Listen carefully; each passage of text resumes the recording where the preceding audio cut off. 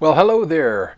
Today we're going to be drawing a dog. You can do this either with pastel or digital or even just pencil. It just depends on what you have to work with. Again, don't worry about what you don't have. Work with what you do have. So get out your supplies. This is the reference photo we're going to work from.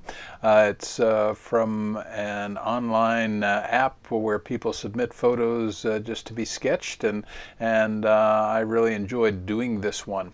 So let's get to our drawing.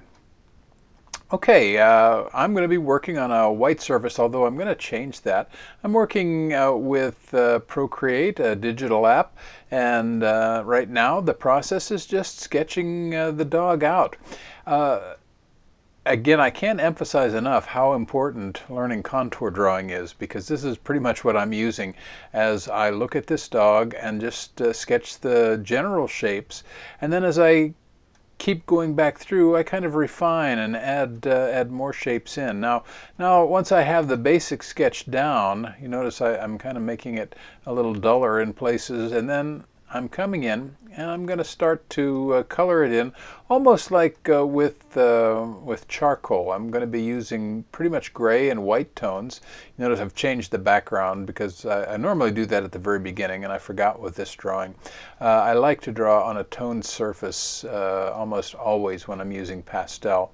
And so once I have gone in and done the basic sketch, next thing I do is I come in and I'm just laying in the lights and darks right now, pretty much. Again, for the most part, except for that little bit of brown and tan in the neck and around the ears, I'm sticking with just black and white and shades of gray because I want to get the values down.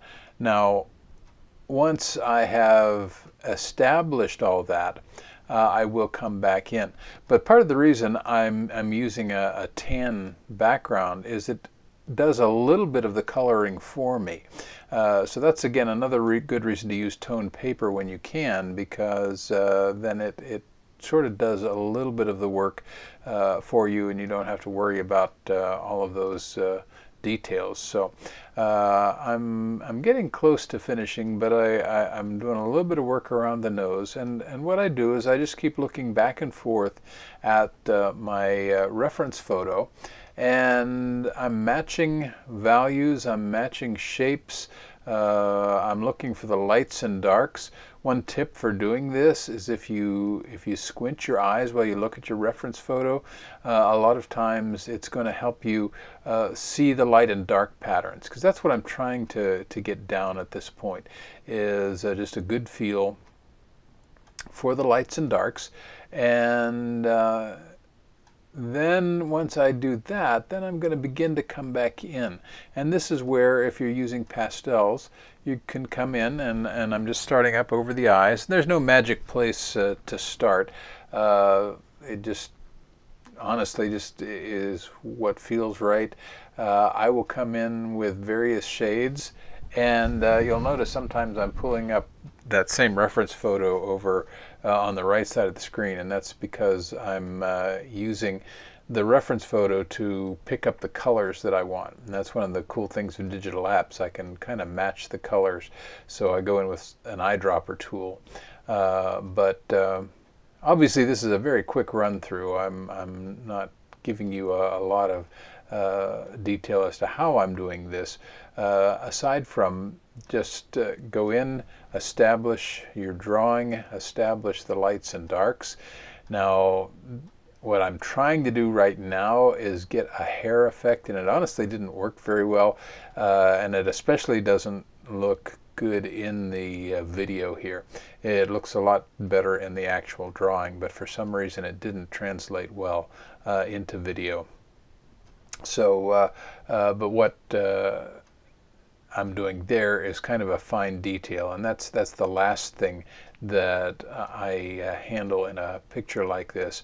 I come back in and begin to suggest hair, and it's in a digital app you have brushes, at least in Procreate you actually have brushes that you can draw hair with, but they don't always work very well, and honestly I wasn't pleased with the results even with the actual picture, because it just didn't look realistic. Best way is to be patient and use a very, very fine pencil or brush, or if you're working with pastels, think in terms of pastel pencil. And you don't have to draw every single hair in, but you want to suggest hair by going to places particularly where the hair is longer and adding those details in. Now I'm working there around the snout and beginning to again establish those values a little stronger, trying to suggest some small hair and some of the whiskers. Now, if you notice, the nose has a little bit of brown and tan in it, so I'm trying to get that and get some of the highlighting in. And you just keep going back in and hitting more detail. It's kind of a refining process. Think of it of going from a very blurry picture to a sharp focus. Each pass you add a little bit more detail, and you know, you can work and work and work. And I'm just about done with this. I'm about out of time, so I'm going to wrap it up here in just a second. I do add a little bit of a ground underneath the dog, just to give it something so that it doesn't look like it's floating. But and that's just with a texture brush. You'll see it in a minute. I just create a layer underneath the dog and throw that in very quickly. But that's pretty much all I'm going to do today. I hope this at least inspires you to try drawing yourself, and I'll be back with something else next week. So have fun, keep drawing, and thanks for watching.